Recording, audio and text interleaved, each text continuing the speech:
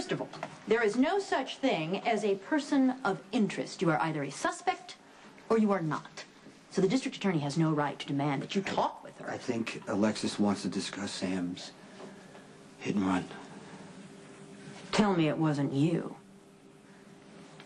It was Monica. Dr. Monica Quartermain hit Sam and then just drove away? Yes, she was drunk. Spinelli found the accident footage on some surveillance. I don't need to know about that. What I do need to know is how Alexis found out.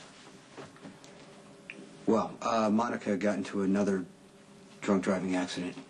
She went to the hospital and they called the cops. The district attorney would not be wasting her time questioning you about your mother's drunk driving unless she intended on using it as leverage against you for something else. I want you to represent Monica, okay? I want you to make sure you do whatever it takes. I don't want her going to jail. Defending you and Sonny is one thing. Drunk drivers are quite another. She promised me that she was going to get help. Okay. Yeah, let me see. She's hit rock bottom. She's had enough. She plans on turning her life around, etc., etc., etc. Drunk drivers say that all the time, and sometimes it's even true. But in this case, if it's not, then maybe a tough sentence is exactly what your mother needs. She did not start drinking heavily until Emily died. That was not your fault. Jason, what if next time she hits a child? I just told you she was going into rehab, Diane. Don't say that, too. Trust me, she has no choice. Or you will turn her in. Okay, well, that's very commendable on your part.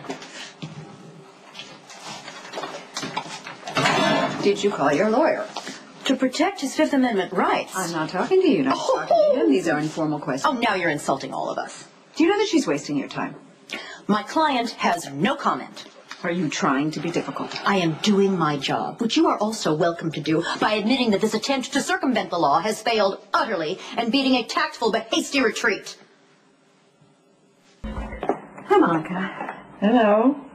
You said you wanted to see me? I'll get out of your way. No. Would you stay? I might need a witness. You mentioned that this was about Sam's hit and run accident?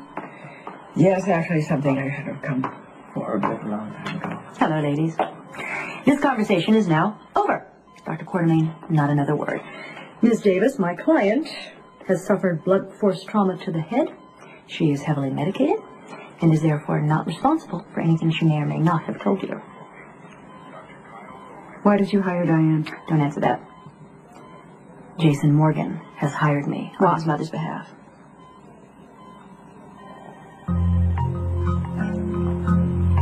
You did this, didn't you? You're the driver who hit Sam? Well, now here's a lady. Were you drinking? Don't answer that. Dr. Quartermain needs her rest, I believe, doesn't she, nurse? Oh, yeah, you know about this. It's called obstruction of justice. No, obstruction of justice.